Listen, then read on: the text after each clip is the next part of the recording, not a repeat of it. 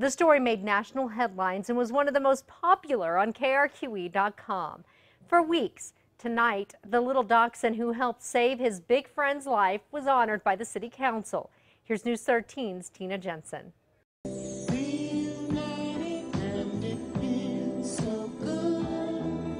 It's been a big 2 weeks for Tim Chavez and his dogs. Yeah, they've always been close.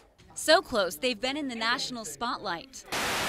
He's like a real-life lassie to his four-legged best friend. It started when 9-year-old Jazzy got loose from his home in Belen. Hours passed and he didn't come home. Razor the dachshund knew Jazzy was in trouble, and when he couldn't get his owner's attention, he ran to the ditch where Jazzy had been stuck.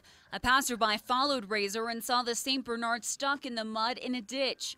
Razor wouldn't leave Jazzy's side. That makes him really brave to be trying to get his attention to help Jazzy. It was a skillful rescue by firefighters and police. We don't get called out to save dogs all the time, but I mean, a life is a life, and once we get called to duty, I mean, that's what we do.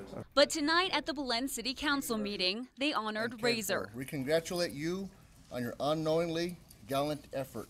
Razor wore the medal with pride, and both dogs got lots of extra attention. But Tim says the whole ordeal hasn't changed his dogs, except for the better. More willing to share out of the same bowl.